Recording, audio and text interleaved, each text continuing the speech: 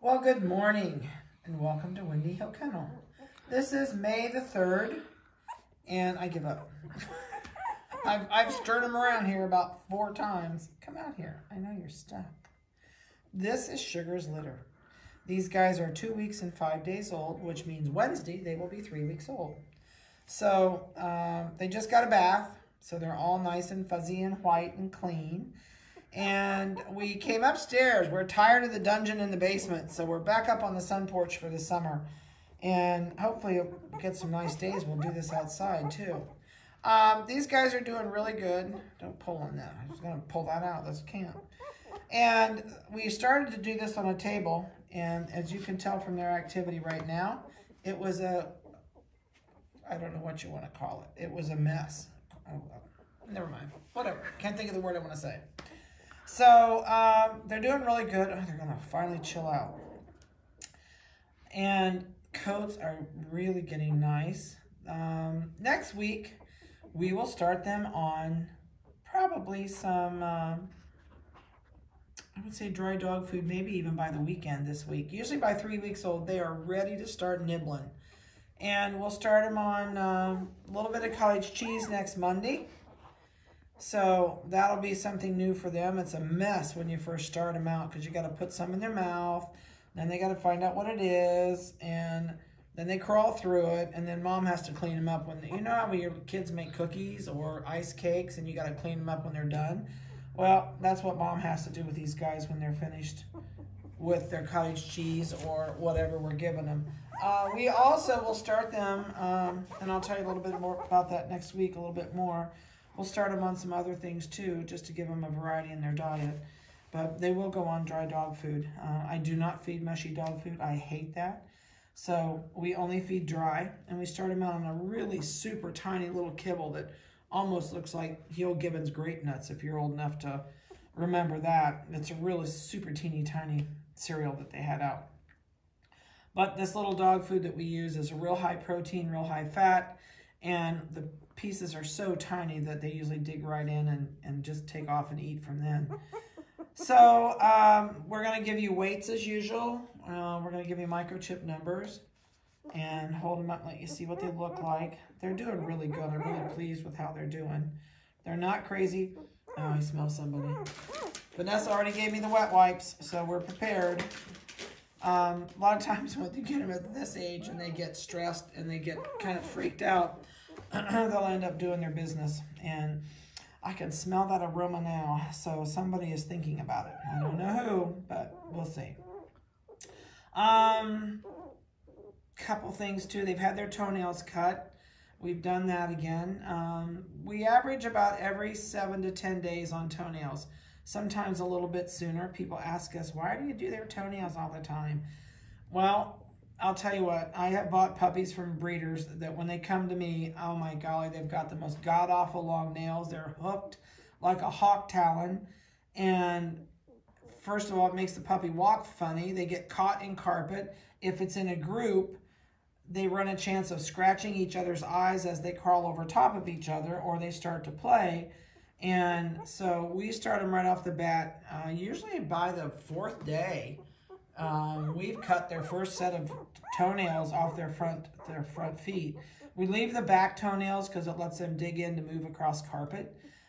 We also raise on carpet. So in all of their whelp boxes,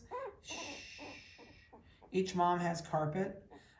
If they don't have carpet, they can't learn to get up on their legs and walk, and then their little back legs stick out like a frog. And they actually stretch this tendon out so bad in the back leg they can't walk. So we start out on carpet completely before they ever go to newspaper. So let's get started. And, oh my goodness. Okay, you're my first victim. You're out here. I've really got this scale. Since they're all huddling up here, we're going to move that scale out a little bit.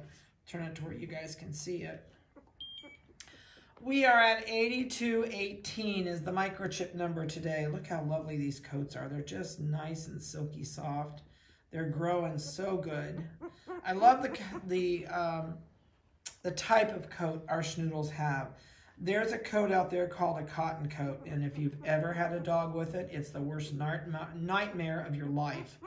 I've actually bought a Schnauzer once that came to me with a cotton coat, and I turned around and sold it. I couldn't cope with it. The coat is just like if you would put cotton balls all over your dog. It's constantly knotting. It can't keep it. It's not silky. It doesn't stay to where it, what's the word I'm trying to mumble out here?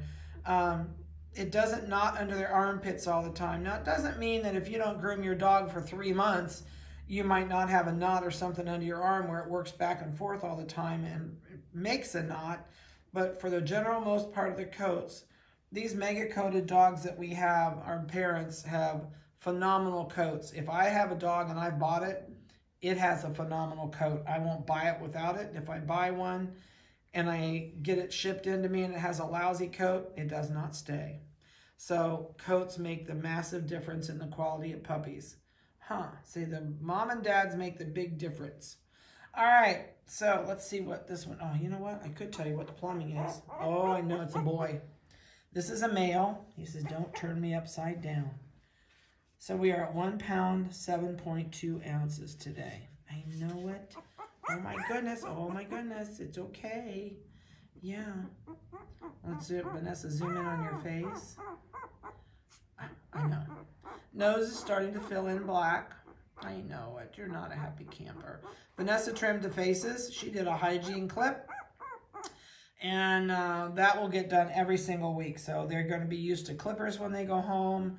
They're going to be used to a weekly bath. We do baths every single week. So here before long, we're going to have somebody on a big bath detail.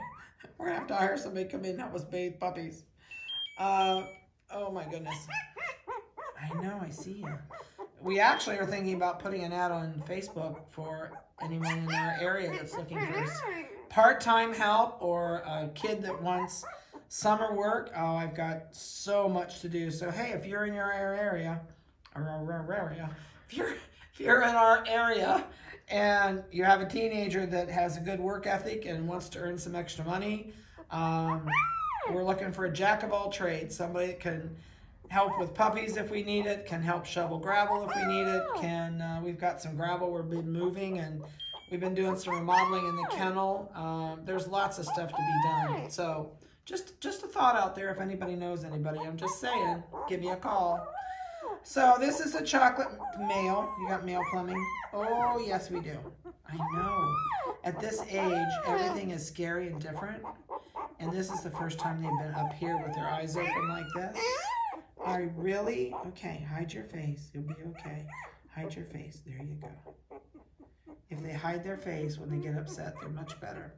I know. There you go. You'll be all right. He's got a really pretty coat. Super thick. I love these mega coats.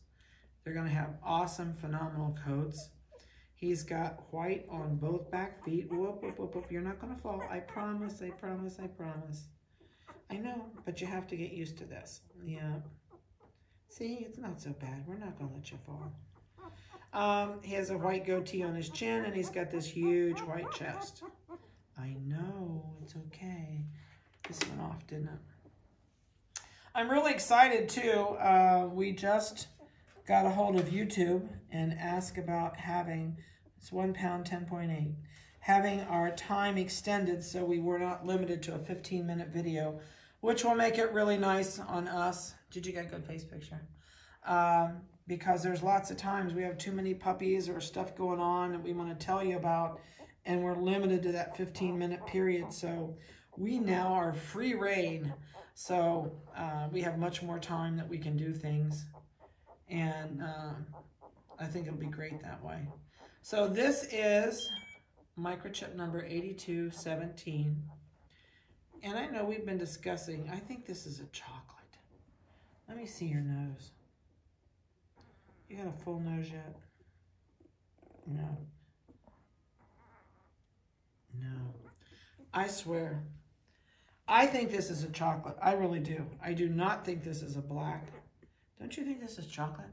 It is a really dark, dark chocolate, but this nose is brown. This is not a black nose. So this is a really, really dark brown puppy.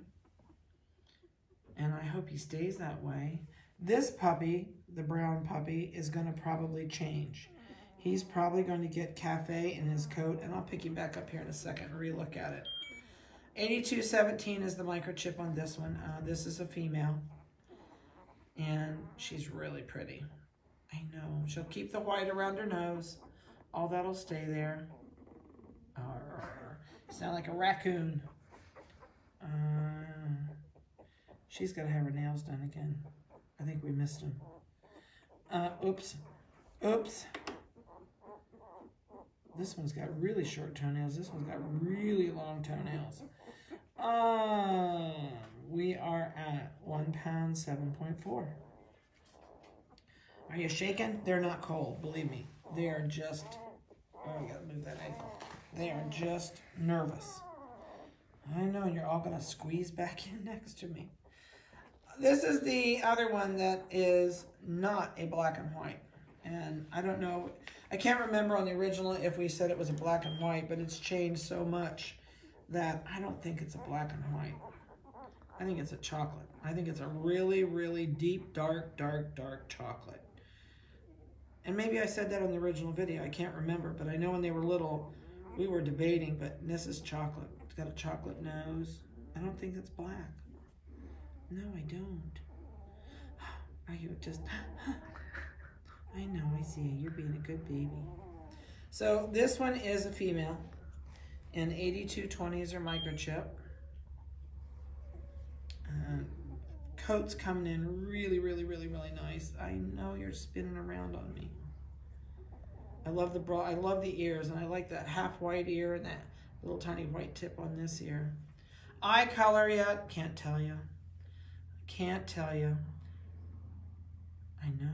I see those eyes. All right. Let's see. You are 1 pound 7.4 ounces. Oh. Yeah, I know. I got you. You're going to get back. I love this. Everybody's getting butt shots today. All right, so we got 2 to go. And let me compare you two because, oh yeah, no, this is chocolate. All right, let me do this one. This is the little Merle. I know. She is 8216. And she's got really pretty markings. She's got this little cocoa marking back here. She's got the cocoa on her ears. Let's turn you around backwards. They can see your coat and see the top of your head. And see your eyes. I know we were discussing this one where her eye color is fall. She does have brown eye trim around her eyes. I know the family that was looking at this one, we were debating if it was going to have white eye trim or the dark eye trim. It's dark. It's easier to see you now. I know. Your nose is turning brown. Oh, the whiny baby over there is whiny again. All right, let's go over here and see what you weigh. 1 pound 3.8 as of today. Okay, come up here. You're the other one I haven't done yet. Oh, you're really digging in. You're going to squeeze in there and move everybody, aren't you? Oh, my goodness. Okay. It's all right. This one is a male. And this is a black. 5624. I know, we're going to turn you around. Really, really nice coat. Really nice and thick. Looks really good. Nice blaze on the face. Oh, I know. I hear ya. I hear ya. Let's see what you weigh. We are 1 pound 9.6. All right. So that'll finish these guys out. And I'm really sorry all you gets butt pictures. But I know if I turn these around, they're all going to... I know you're going to all get squawky. I don't know if you'll let me turn you or not without you turning back around again.